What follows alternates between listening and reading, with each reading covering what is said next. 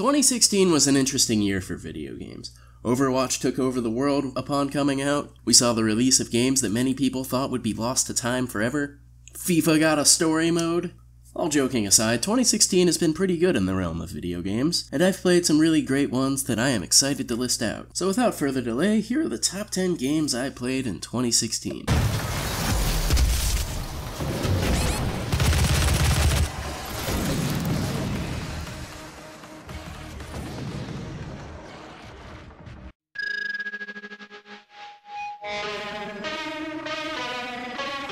Coming in at number 10, we have Life is Strange, the game about Max Caulfield, your average high school photography student, waking up one day and discovering she now has the power to rewind time, for some reason. The game's plot is made up of the hijinks that she gets herself into in the following week. What I feel this game did really well was being able to create a world that I was interested to exist in and interact with. I quite liked some of the side characters that you get to meet, be it Max's sci-fi nerd friend, or the sweet girl who is undeservedly harassed by the cool kids. Beyond character interactions, the entire time I was playing, I just couldn't shake the feeling that something was amiss in this town. The nature oddities that happened at the end of every episode, the missing persons posters that were plastered everywhere, and some of the more shady characters that you meet all add to a creepy undertone in the game's atmosphere that I really enjoyed. So unfortunately, the problem that prevents this game from ranking any higher is that while most of the game was entertaining enough, the payoff in most of the last episode of the game fell kinda flat for me. Everything in the first 4 episodes felt like it was building up to something, and then suddenly all that time travel garbage that's in every time travel story comes crashing down on you. The longer episode 5 went on, the more it felt like it was beginning to lose me. I would say that most of this comes from the fact that the central plot mostly hinges on Max and her interactions with Chloe, her best friend. I honestly didn't like her that much, so to constantly have to be rewinding time to help her, or play moral compass for her, could get kinda old. Disappointing payoff aside, I still enjoyed my time in Arcadia Bay quite a bit, and I may even rewind to play it again sometime soon.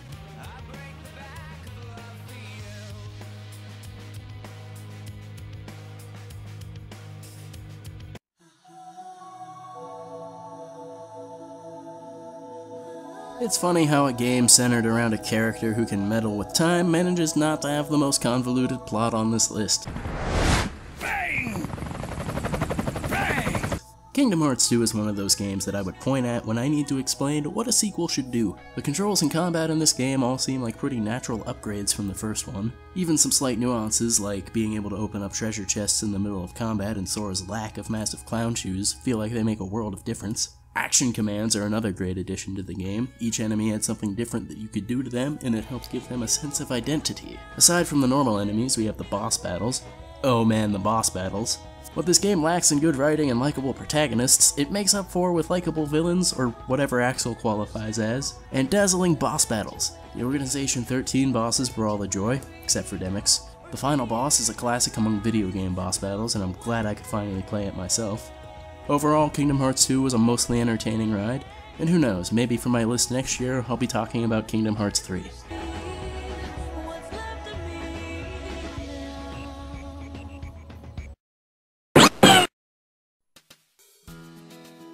Yoshi's Woolly World is one of the most relaxing games I've played in a while.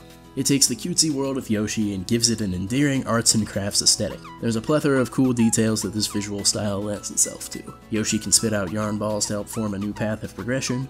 Alternatively, there are these loose threads that you can use to peel away and find a collectible.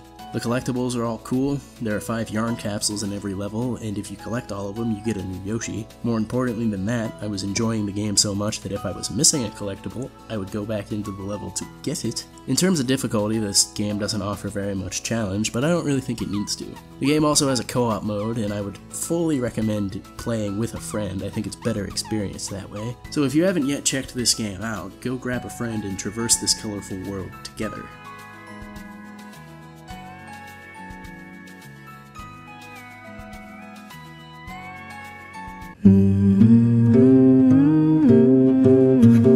My love of Transistor made me more than happy to take a crack at Supergiant's first game, and oh boy, it did not disappoint. I don't like Bastion quite as much as I like Transistor, but it's still a wonderful game. The gameplay adopts a 3D beat-em-up style and provides quite a bit of quick-paced fun. The weapons that can be obtained throughout the game also provide a nice bit of variety. The environments are really visually interesting. A lot of the world will crumble away or fall into places you walk.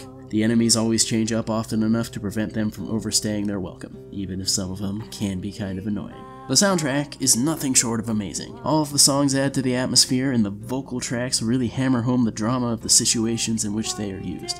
Bastion is a wonderful experience that does nothing but increase my affection for developer Supergiant Games. Not for nothing, but Pyre is one of my most anticipated games of 2017.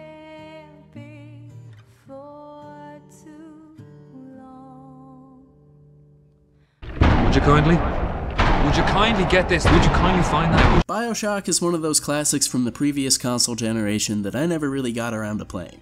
Truth be told, I wasn't all that interested in the game until I heard about the twist. Well, the joke is on me because I seriously missed out. This game has provided me with the most fun I've ever had in a single-player FPS game. The power-ups and setting managed to draw me in a way that no modern military shooter has ever managed. My favorite thing about the game has to be the setting. Rapture is this awesome underwater hyper-capitalist metropolis, and the atmosphere of this game is top-notch. There were points where I was convinced that this game could have been a horror game if it wanted to be. Rapture's appeal is also helped by audio diaries that are strewn about. It provides a sense of lore to the city that makes it feel like a living, breathing locale. Hearing about the feud between Ryan and Fontaine had nothing to do with helping Atlas, but it certainly was fascinating. Some diaries would feature characters that you don't even meet in the main story and still manage to be interesting. I am extremely pleased that I went back to play this game. It's definitely easy to see why people hold it in such high esteem.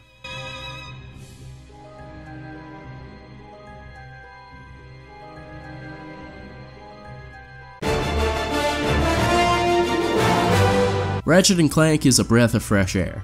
Honestly, in a world that seems to be plastered with either episodic adventure games or giant open-world third-person action games, it's nice to see a new 3D platformer. I've never played a Ratchet game before, but playing this made me nostalgic for the days that I was playing like Banjo and Kazooie or Crash Twinsanity. This game is awesome. All of the characters are charming and have unique designs, all the environments are distinct and a joy to explore, the weapons are satisfying to use and rewarding to level up. Every once in a while the game throws in change-ups in the gameplay to avoid being repetitive, such as the hoverboard racing or the Clank segments, and shockingly, they don't suck. All in all, Ratchet & Clank provided me with a fun experience in a genre that I didn't even realize I missed, and it's one of the best games on the PlayStation 4. So if you feel disappointed with the games on this console generation, check this game out. It might just be what you're looking for.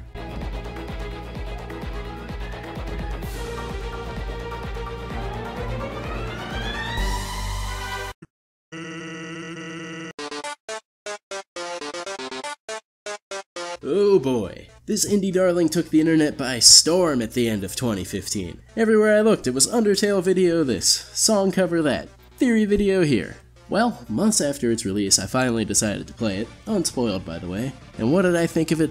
It wasn't a bad time. I'll keep the recap brief since chances are you know more than I do. The basic premise is that you take control of a child who has fallen underground into the world of monsters. The goal of your quest is to simply make it back home into the human world, braving whatever dangers the underground holds for you and meeting various colorful characters along the way. The defining feature of this game is the ability to either kill your enemies, as you would in most RPGs, or you can spare them. Every enemy. Although some may be more of a chore to show mercy to than others, you don't have to kill anyone. The gameplay also changes it up by giving the usual turn-based RPG combat system a shoot-'em-up twist when it's the enemy's turn. The other thing that people really love about this game are the previously mentioned colorful characters. Save for an exception or two, there's something to like about nearly every prominent character you come across. My favorites being Papyrus and Sans. Undertale is a great game that is boosted by unique mechanics, solid writing, and a stellar soundtrack. While it didn't quite stir me to the degree that it did so many others, it's easy to see that there's still plenty of substance that made it a good time.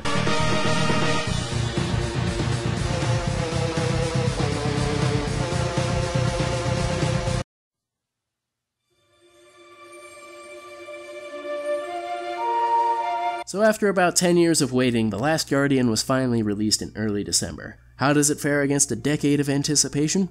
Well, I think it's great. The Last Guardian is almost like an inverse of Eco. In Eco, you were guiding and defending the princess. In this game, you rely on Trico for protection and use him to assist you with puzzles. Most people complain about how it can be frustrating to get Trico to do what you want him to do, but I can only really think of one instance where I was beginning to lose my patience. Otherwise, he would respond pretty well in my first try or two. Now, despite playing more like Eco, The Last Guardian still has those moments of grandeur that made Shadow of the Colossus so great. You know, moments like staring down Gaius as he's taking a swing at you, riding on Avion as he flies through the air over that lake, seeing Phalanx emerge from the sand and take flight. All of these moments brought out an inner sense of wonder the first time I experienced them, and The Last Guardian has no shortage of them as well.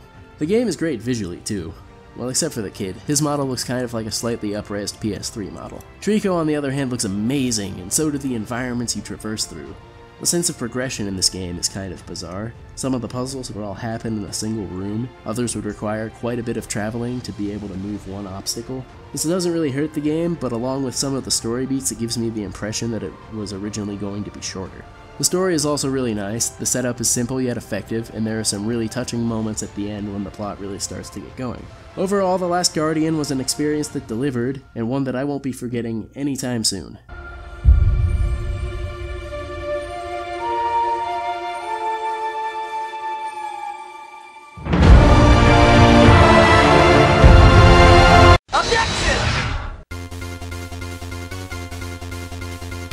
Quite honestly, this slot could be filled by any of the first 3 Ace Attorney games that I played over the course of 2016, but I do in fact have a favorite, that being Trials and Tribulations. Playing this series is some of the most fun I've had in video games.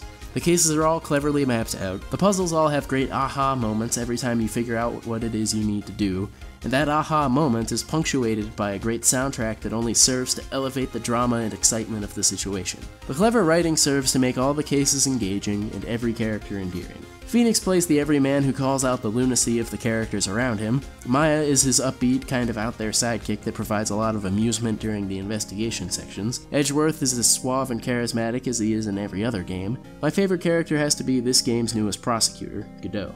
He brings a lot of entertainment with his mysterious persona, his coffee addiction, love of metaphors, and his overall engaging character arc. These characters help draw me into a world that has provided me with some of my favorite examples of storytelling in video games, cases 3-4 and 3-5 especially. And Trials and Tribulations as a whole serves as a great conclusion to the arc that has been building over the course of the first 3 games.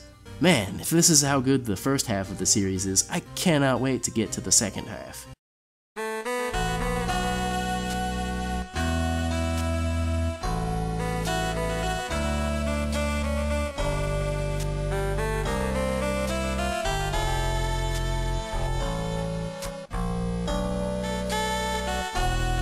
Squad 7, move out! Man, talk about overlooked classics. Seriously, Valkyria Chronicles is one of those games that I would rarely hear about, but whenever it would come up I would hear nothing but great things about it. With good reason, because this game is incredible. It's a strategy RPG that's set in this kind of fantasy version of World War II.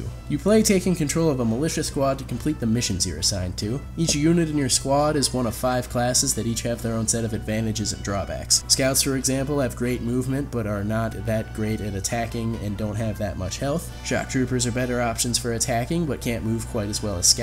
Lancers are good for taking out tanks but are not the ideal choice when dealing with human threats. Toying around with your squad's roster to see what kind of balance will suit the strategy that you want to employ is really satisfying. The game manages to get progressively more challenging without spiking in difficulty, and it sports a wealth of missions that exist to change from the usual squad-on-squad combat without feeling too gimmicky. Not only is the gameplay great, but the rest of the game is as equally enjoyable. The cel-shaded art style provides a storybook aesthetic that makes the game's graphics nearly ageless. The story and characters of this game manage to stir my emotions in a way that few other games have. The main character, Welkin Gunther, is a nice guy who enjoys nature and dreams of becoming a teacher. He's promoted to squad leader once he joins the militia, and it doesn't take him long to win the loyalty and respect of the soldiers under him. Alicia Melchiot is the squad's second in command, and she acts as the straight man foil to Welkin's outlandish strategies. She's also a talented baker. The other characters such as Isara, Rosie, Largo, and Virat, they all have certain humanizing qualities that make them really easy to like. Another reason they are also likable is because their goal is one that's easy to get behind. Gallia, the country that Welkin and friends are from, remained neutral in the European War until the Imperial Army set its sights on Gallia and invaded. All these characters are fighting to defend their home, doing what they have to do, and when the war war is over, they have goals that they want to accomplish, and I legitimately found myself wanting to see them succeed. It may not be a particularly complex story, but I was invested the whole time, and that coupled with the fact that the gameplay was super engaging made my time on the Gallian front one of the most enjoyable gaming experiences that I had not just in 2016, but in general. And before long, I'll probably return to this game to see Squad 7 move out yet again.